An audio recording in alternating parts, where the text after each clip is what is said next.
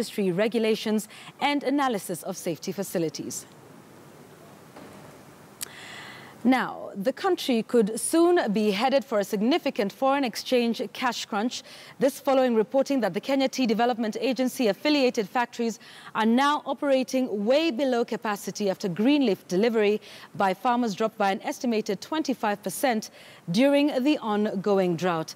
And as KTN News had highlighted just last week, the drought has seen green leaf output shrunk to 705.2 million kilos in the 9 months to March 2017, compared to 936.6 million kilos over a similar period last year.